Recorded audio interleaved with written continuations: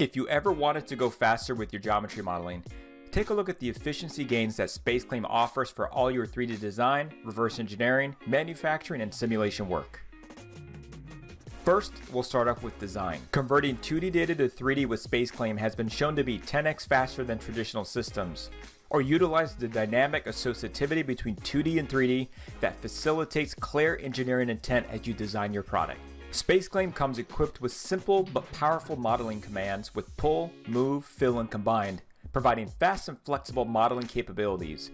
You can create, manipulate, and simplify any model as quickly as your mind conceives it. For reverse engineering in SpaceClaim, the Skin Surface tool and AutoSkin tools provide revolutionary approaches for creating accurate NURB surfaces from scanned data. AutoSkin provides a single-click creation of surfaces from open or closed meshes, where Skin Surface provides individual patch control. The versatile facet data handling within SpaceClaim also offers great capabilities for 3D printing. Repair any STL file for watertight bodies, or mix solid and faceted geometries with Boolean operations to slice and dice faceted geometry.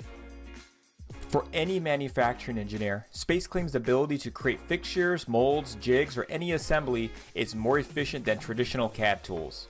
SpaceClaim's sheet metal capability is unparalleled for its easy folding and optimizing capabilities. Designers can leverage simulation up front in their design details instantaneously through Ansys' Live Solver technology, accounting for real-world conditions, assuring the product will perform as required.